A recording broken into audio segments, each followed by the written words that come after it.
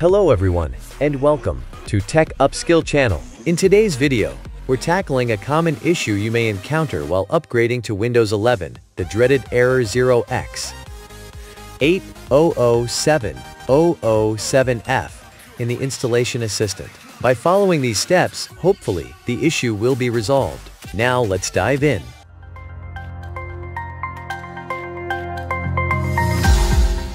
First, start by opening the Start menu and typing CMD. When you see Command Prompt in the list, right-click on it and select Run as Administrator.